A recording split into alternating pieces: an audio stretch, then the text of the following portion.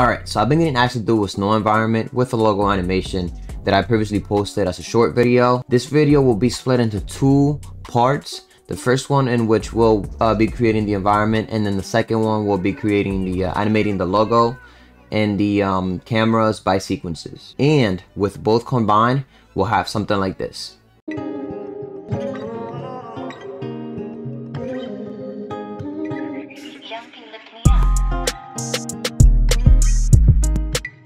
Alright, so before we jump into the video though, I want to point out that when you're working in 3D, not everything is what you might think, if that makes any sense. So per se, something might look a certain way, but that doesn't mean it was created that way.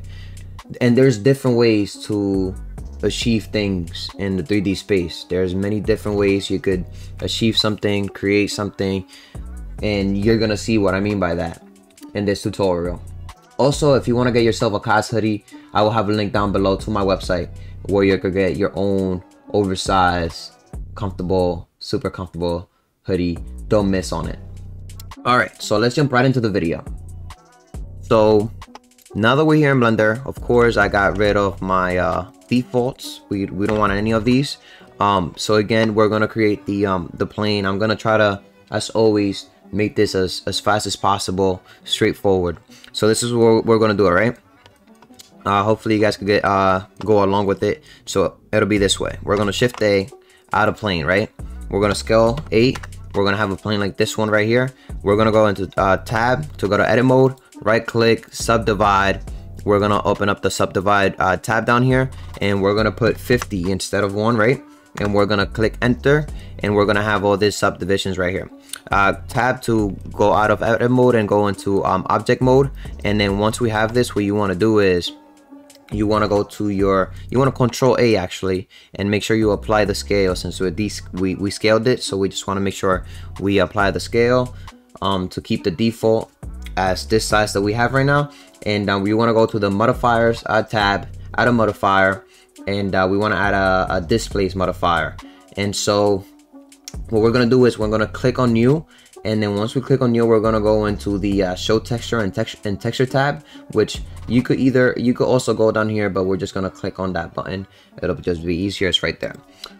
So now we're gonna change image or movie into clouds, and we're gonna get something like this. Size, we're gonna go all the way up, which is 2, and the depth we're gonna go all the way down, and we're gonna get something like this. You also want to make sure you right click and shade smooth. I know I'm speaking very fast, but I just want to make sure that we waste no time here and we just go straight forward and to the point. I'm going to be speaking very fast, try to give you all the details, information, and you know, if there is any explanation I gotta do, then I'll stop and make sure that I explain, right?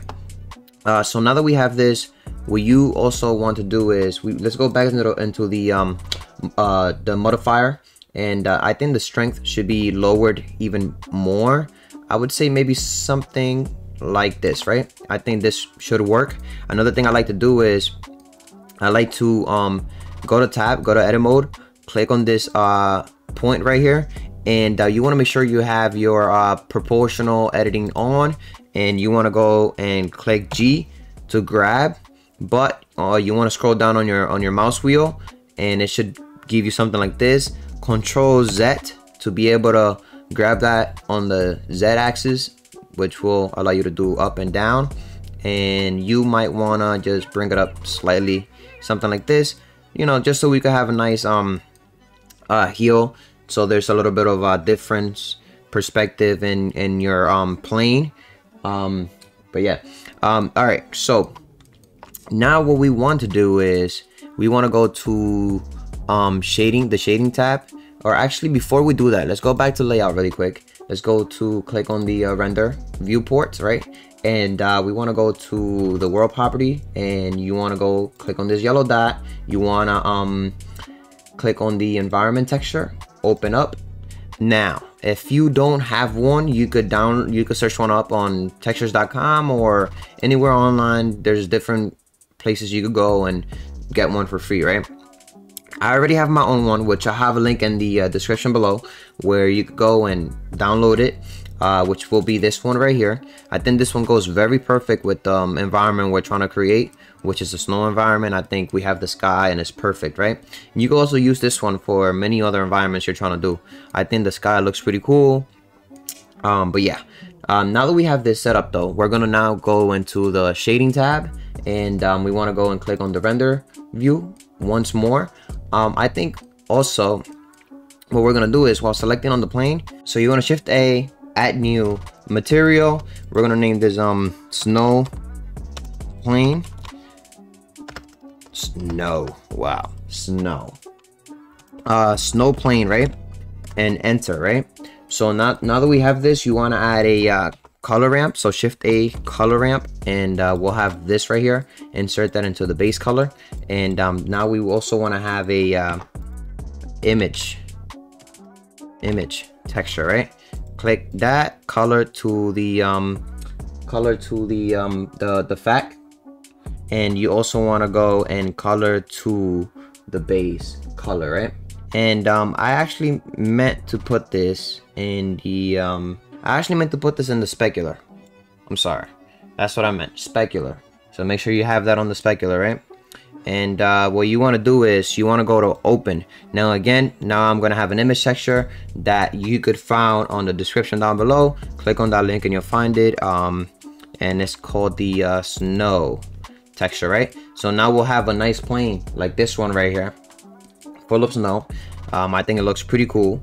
And so now what we want to do is we want to go and add a bump node, which will do exactly what it says, which is creating bumps in your plane to look more realistic in a way. And so now we're also gonna go and add a noise texture, and connect the noise texture. You could connect the color into the height, and so this will create this effect right here that just showed up on our plane.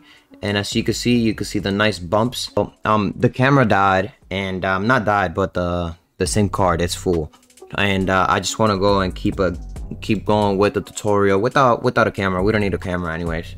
The important thing here is that I'll get you guys to do this snow environment. Pretty cool, easy, straightforward, nothing too much complicated. All you're gonna have to do is download the image textures from the link below, but anything other than that, everything is in Blender, pretty straightforward.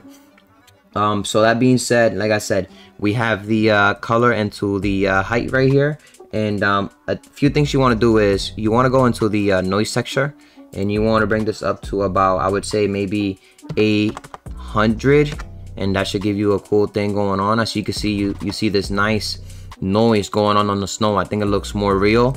And another thing we could do is probably bring this to about 2.3, and that works for me.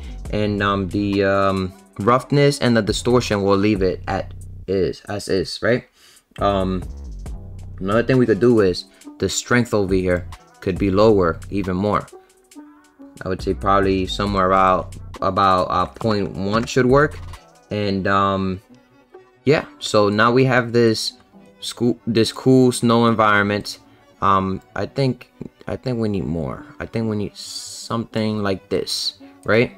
So now that we have this snow plane, what we could do is we could go back to layout. We could go and add a new tab by going on this corner right here. Make sure you have this white cross hair thing, and then you just want to split your screen like so. And so over here we're gonna have our render viewport, and if we go to the render properties and you go to Eevee, I think we're gonna stay with Eevee for this one. Just turn on ambient occlusion, bloom, screen space reflections, and motion blur, and you'll have this, right? I also like to turn off my overlays so that we just could see the plane, right? So now what we want to do is we want to go and shift A to add a camera, and 0 to click on that camera, letter N to open up this tab right here, and you want to go to view, camera to view, and now you want to zoom out. So this is going to be the angle that we're going to start with for the scene, because we want to be able to see the heel kind of going up there, right? So now that you have this, you could go in 0 to come out the camera view and go to 0 on this side of the render viewport, right, to go into the camera view. So while we work, we'll be able to see the what we got going on, the composition in a way, you know. Go into edit over here, preferences, and you want to make sure you have on the add-on that's called plane images into planes. So make sure you click on this, turn that on, and what you're gonna be able to do now is Shift A. If you go to images, you'll have the images as planes, and click on that. Down below, I'm gonna be giving you guys these images. So basically, you'll just have a tree like so that you'll be able to scale up as a PNG. And if you go ahead and rotate this so that it's looking at the camera, you'll have something nice like this, right? So now essentially what you could do with this is you could go on 7, and you could go and move this and play with it, while on this side you'll be able to see what you're doing. And so this is why I split the screen, that way we could, you know, easily have control of where we move things and stuff like that on this side, and on this side we'll actually see the composition of it. So now you could scale this up, I would say like this, grab Z to bring this up like so, and I think maybe we could even move that even closer to the camera, so it's kinda on the way but not really. Once you have that, you could Shift D and duplicate that and maybe move it to this side but farther in. I would say maybe somewhere around there.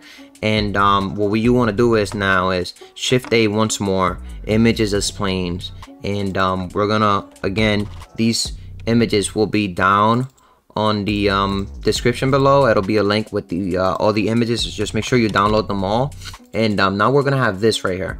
You want to scale that up, and you'll have this nice thing going on. So move that to the back, and maybe grab Z and bring it up a little bit so you can actually see it. And let's actually scale that even more. And what we could do now is Shift D to duplicate it, RZ90 to rotate it, and we want to make sure that it doesn't look the same on both sides. So maybe move this one in like so, right?